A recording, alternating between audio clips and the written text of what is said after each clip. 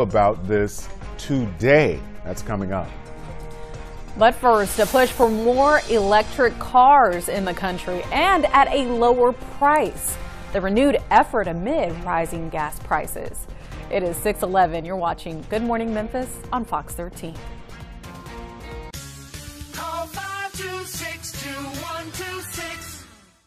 So if you watch Good Morning Memphis from 4:30 to 10, we're going to make sure that you have everything you need to be prepared. We tell you what you need to know before you walk out the door. Well, Brittany is actually looking at all of this data, trying to figure out how the weather is going to impact your life that day and the next few days. We're not only tracking accidents happening right now in the real-time traffic center, we're also tracking where we have closures and events that could slow things down later on. If you're not prepared when you leave the house, then we haven't done our job.